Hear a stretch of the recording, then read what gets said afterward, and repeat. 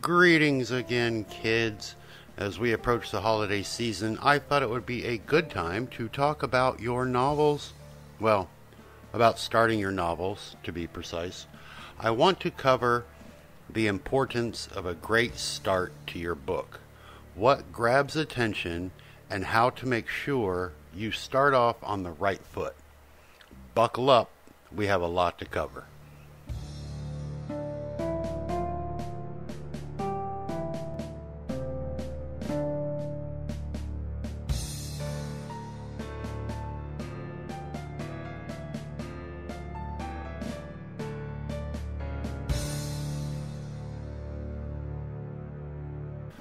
Let's begin by talking about what is important about a book.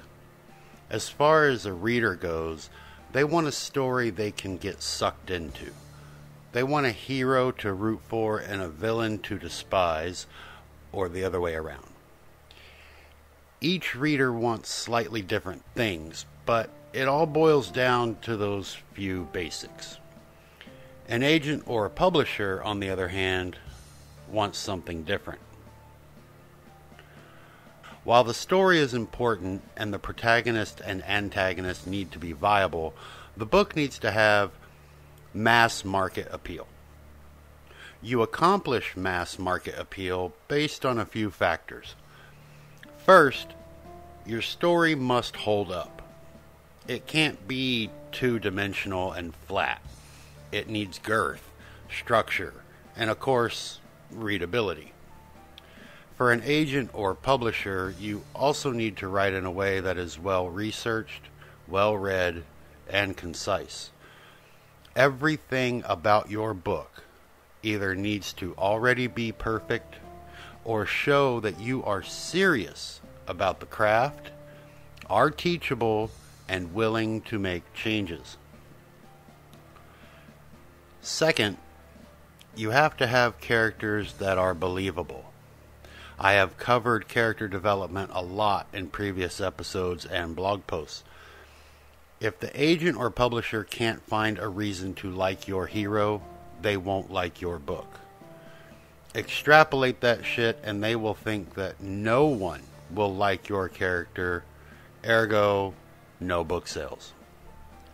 So let's start things off the right way and give ourselves a leg up over the competition. Get your agent's attention and make them drool over the prospect of working with you. How do we do this? We focus on starting the book the right way. First and foremost, you want to be enough of an individual that your story stands out. We don't want tired old storylines that offer nothing new. While everything has been written before, as they say, it hasn't been written your way. Make sure that your unique voice shines through. The first word of your story is crucial. Try hard not to start your book with the word "the." While 99% of the population won't even notice, including agents and publishers, it's a subconscious thing. "The" is boring. Boring is a bad way to start a book. Get yourself in the right mindset. Before you pen the first few pages and introduce your main character, sit back and picture the day or week that your character has had up to the point you introduce them into the world. What have they done with their lives? What did they do with their time and day prior to when you opened their window and showed them to the world? Putting yourself in this mindset will help you write a relatable character. Even if on page 7 your main character lifts a car over their head to save a baby, it will be much more believable, ironically, if on page 2 they were wearing sweatpants, watching old TV reruns, and eating from a bag of Cheetos. Being relatable makes the reader instantly connect with your hero. We want them to be boring to start out with, mundane, if you will. The hope is that you can provide a kick in the ass to get them off the couch and to turn off I Love Lucy to go save the world. Agents and publishers need to care about your hero. Moreover, they need a reason to care. So Becky is going to move from her shitty apartment to a shitty trailer park. Who fucking cares? No one. While this move may be the catalyst that kicks off your main plot, the reader needs to care first. If you can't make your reader care about your hero from page 1, you have already lost. After you pen the first few pages, read them over and ask yourself, who cares? If you need feedback, go get it. Of course you are going to care. This is your creation.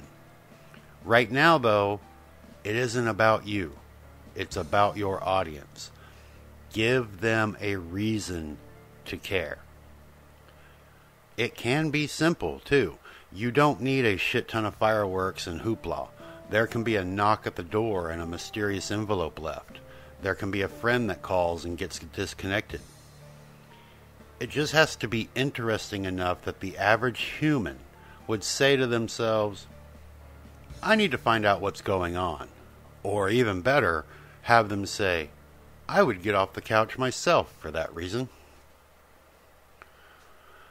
Once you have your inciting incident, the book begins to take off. This is where your character development and scene building will come into play.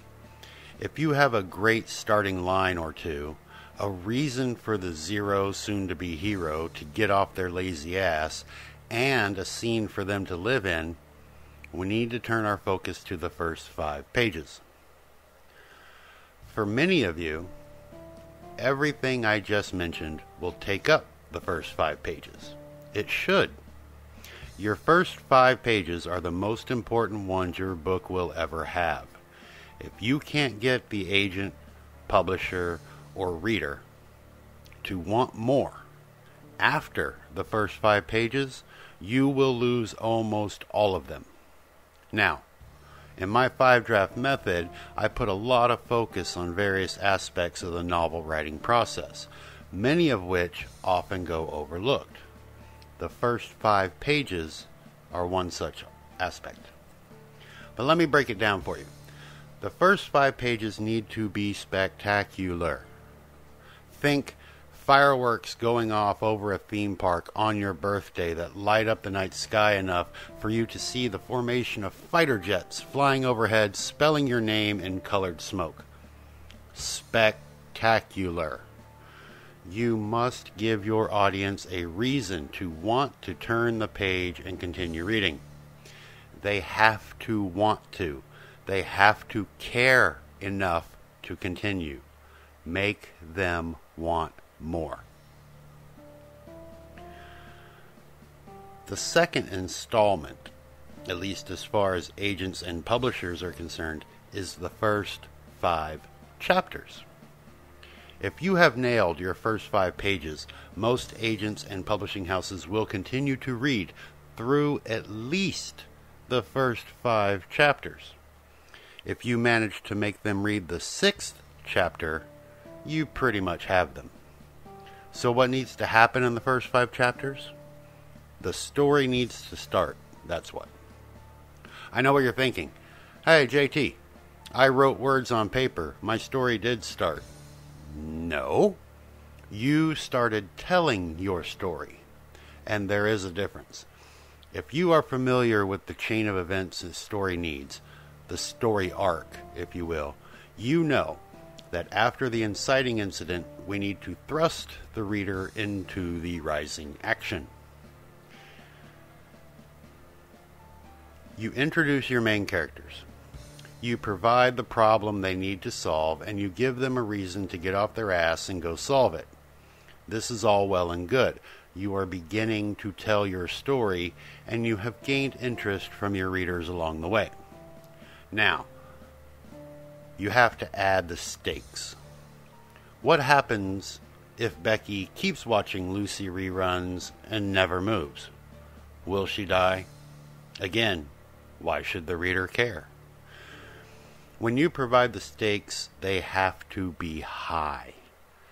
Death is pretty cliche, but it still works. However, think bigger than that. There are a lot of readers out there that could give two shits about your main character's death. What could make them care even more? This is the answer they are looking for. Your readers want a reason to care. They want to root for or against your main character. You must provide a compelling reason for them to do so.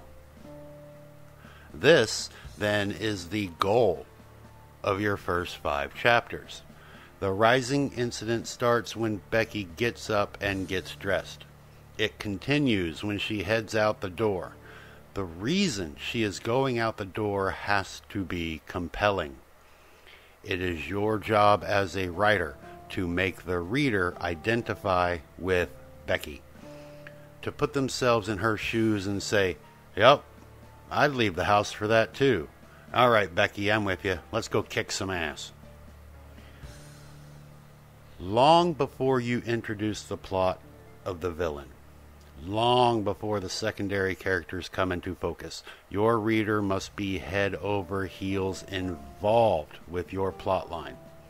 Your first 5 chapters are the only chance you have to do that.